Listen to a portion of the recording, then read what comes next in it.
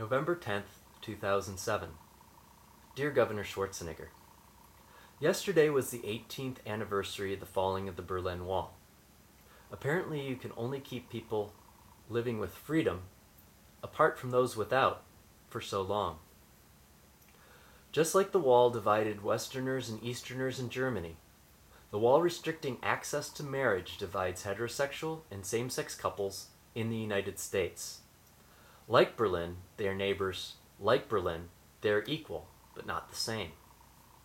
People on one side have access to a time-tested and socially accepted structure that everybody understands, while those on the other side are deprived the dignity of even making their own choices about their relationships.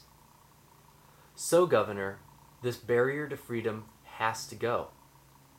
I wish you would say that you support the freedom to marry and tear down this last great wall. Yours,